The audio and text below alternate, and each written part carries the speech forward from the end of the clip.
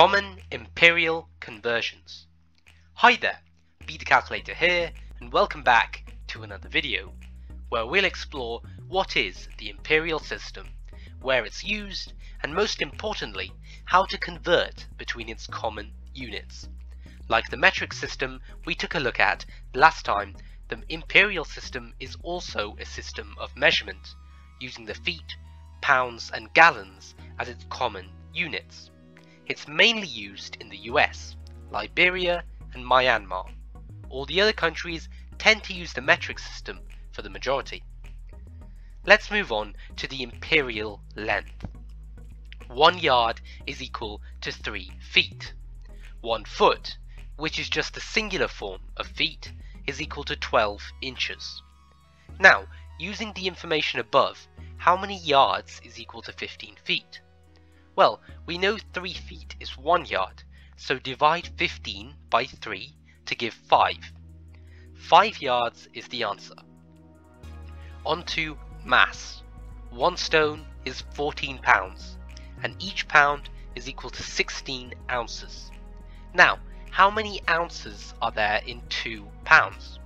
Each pound has 16 ounces, so multiply 2 by 16 to give 32 ounces. Finally, the last set of units we'll look at is about volume. 1 gallon is 8 pints. 1 quart is 2 pints. How many quarts are there in 1 gallon?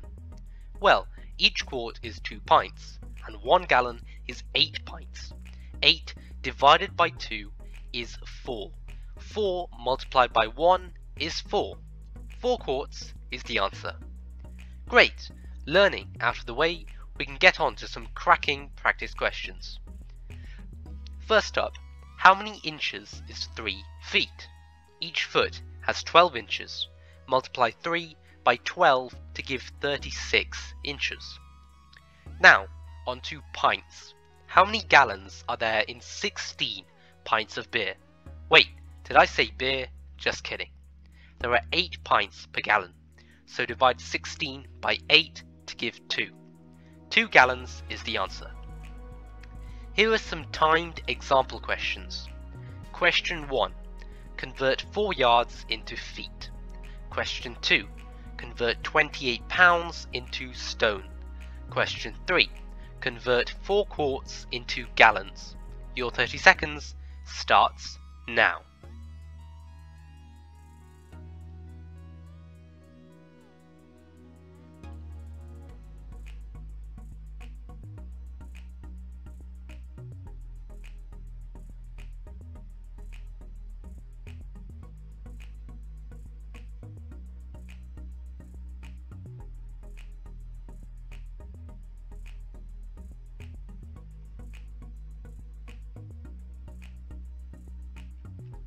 Answers.